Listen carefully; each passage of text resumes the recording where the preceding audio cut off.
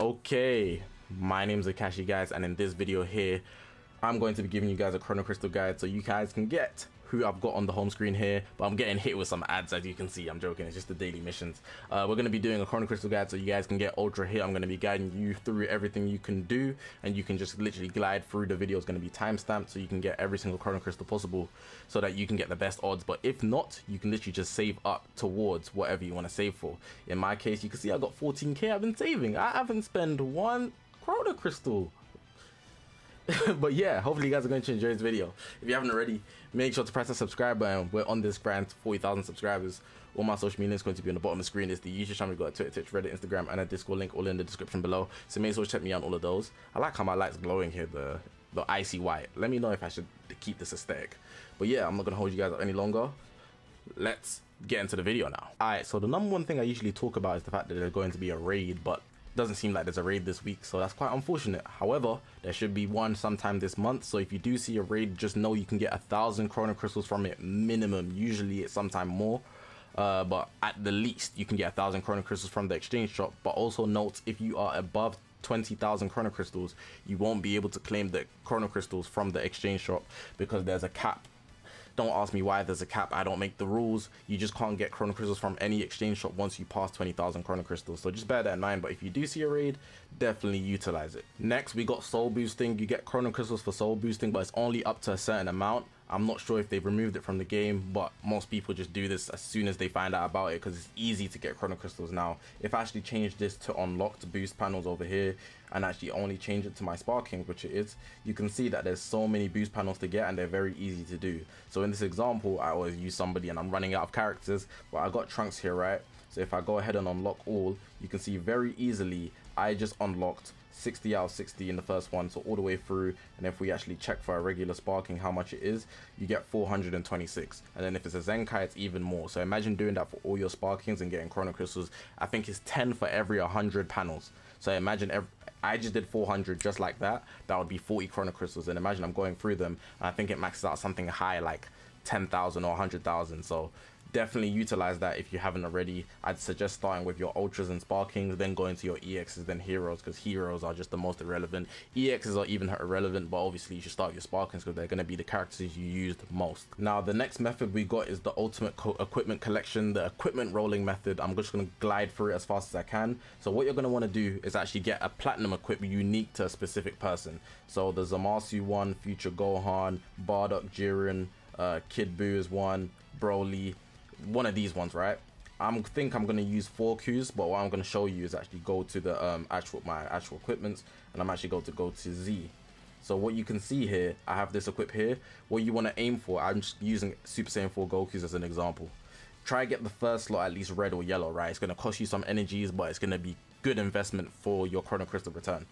Get the first slot at least a red or a yellow, then the middle slot should be decent. It doesn't have to be the best. You can see mine's still green, but you can see over here at the bottom I'm still green. I've got the lowest possible, and with these unique equipments they change up how they work in comparison to other equipments. So you can see there's 3 options. I can get the first option, the second option, or the third option.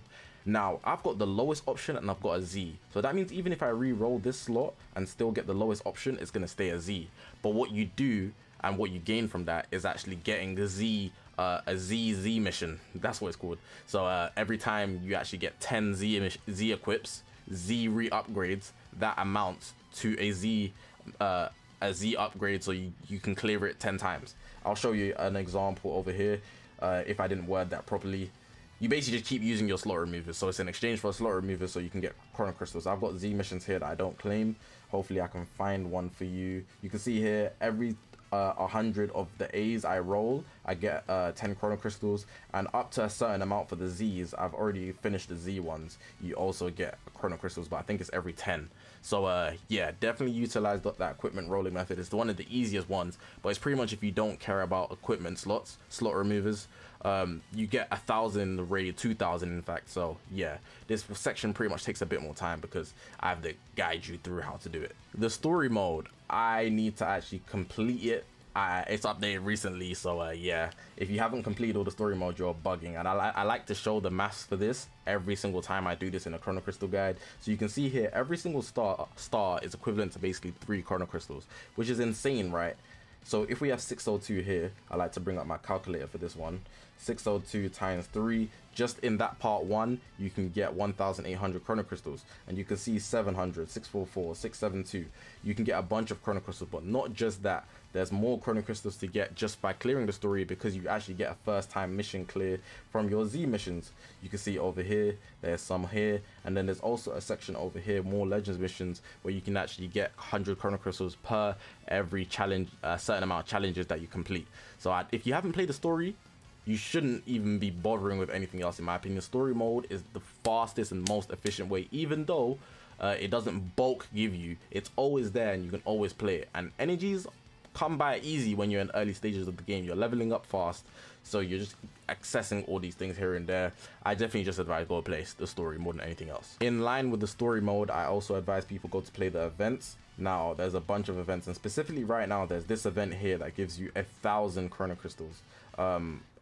That's what I've been told anyways. You get a bunch every time you clear it. Look, 500. I think it might be even more than that, low key 200. It's looking like it's 1,000. So you can get 1,000 chrono crystals from this whole thing, which is wild, by the way. And there's other resources here, but what I advise you actually do specifically for this raging battle, play it, but play everything else as well. So some of these have timers, so you see this one here, it leaves in 13 days. Play it, because every time you clear, you actually get some chrono crystals for the first time clear, similar to the story mode. Similarly, in the original series, you should clear the ones with timers, because they're going to go first, and these ones will be here forever, so you can hold them out for later. If there's no timer on them, you can take your time. These missions here, a lot of them don't give you chrono crystals for the first clear, or like anything like that. So the first clear, you do get chrono crystals. I'm talking about the challenges. You can see here Zeni, so like you don't really need to bother with them. Just clear them once and you'll be alright. And then the special, these ones pretty much don't leave either, so you don't need to rush them. PvP, without a doubt, definitely aim for 1,000 chrono crystals. That means you'll be ranking within the top 10,000. It's not that difficult to get outside of what people may believe. You just need one decent team, so maybe someone on one specific banner, you build up the characters from that banner, and then after that you can literally just get a few good equips for that team, and you'd be able to participate as long as partake in getting 1,000 chrono crystals as long as you're consistent. And you obviously need to learn a few PvP techs. I'm actually working on PvP guides, and I have some on the channel, but I'm looking to update them because I made them a very long time ago. I was much younger than I am now, so definitely go ahead and do that. I should show you the rewards while I'm here. So you can see here the rank 1 gets 1,300, but don't even bother, man. Odds are if you're watching this video, it's not going to be you. Sorry to crush your dreams, but maybe you want to shoot for it. Prove me wrong. But you can see all the way down to here, the top 10k, you get 800 for clearing here, and then depending on your group ranking, you also get more CC, so you could get up to 1,000 chrono crystals, maybe even more depending on your ranking. Exactly the same, but a whole different game mode. We've got Tournament of Power. It gives you chrono crystals up to 1,000 as well, maybe slightly more, 1,100, depending on where you rank. You just need one good team. And one tip for co-op is that, I said co-op, for Tournament of Power is that friendship rank for the units you use make a difference. It boosts a thing like key recovery, which is actually very important in Tournament of Power. I'm not going to act like I understand what's going on in this game mode, but I'm able to do it because I have one good team. Just pick a team that probably the most top people are using, or just use a team that's solid like a Regen. Androids might be a good team, and GT, and then just put together. You would find somebody in the top ranks literally using one of the teams that might be useful for you. So just look at the top ranks, glide through it, and then pick a team, and then you'd be able to get 1,000 chrono crystals from your ranking, as long as you can actually land up top. If you need help, definitely join Discord servers. Azdeek, Pomzor. Azdeek does guides on YouTube. Pomzor has a server whole dedicated to it where you can actually help, so get help, so definitely check those out. Started on the last section, but hey, we getting co-op next. Co-op, you can actually go ahead and get chrono crystals from the first time clear, of course.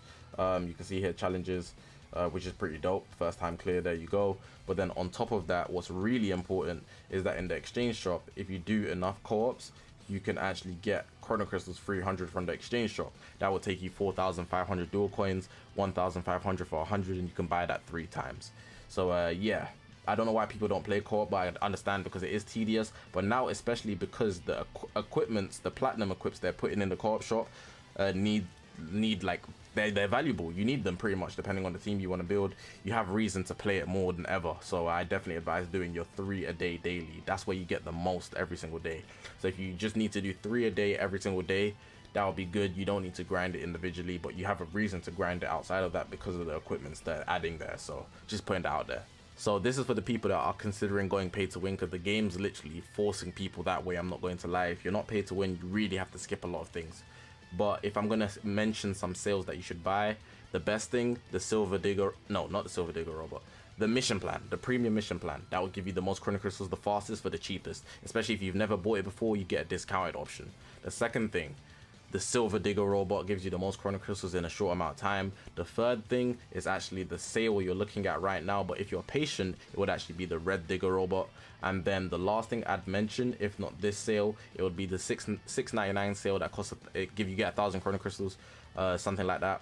Might be $5 or something. I'm British, so it's pounds. Or on the weekend they do a £32 sale, so it might be like $30, maybe more, 40, I don't know, but you get 200 LLZ power and 2000 Z power. It's a lot more expensive, of course, but you get what you pay for, even though I think everything in the shop is a scam. Let's be real.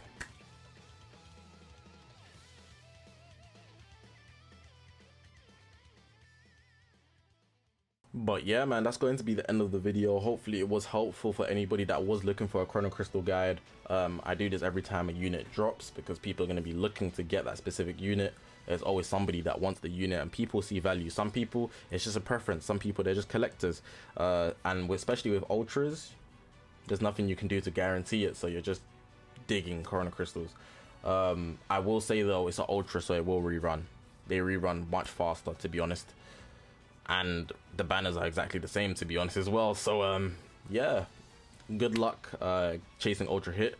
Press the subscribe button if this video is helpful. More videos like this in the future, man. We're chasing 40k subs, so definitely sub up if you're new here, man. You know what to do here. I'm gonna leave the video like that. I appreciate you guys for watching. My name is Zakashi, guys, and I'll see you guys in the next one, man.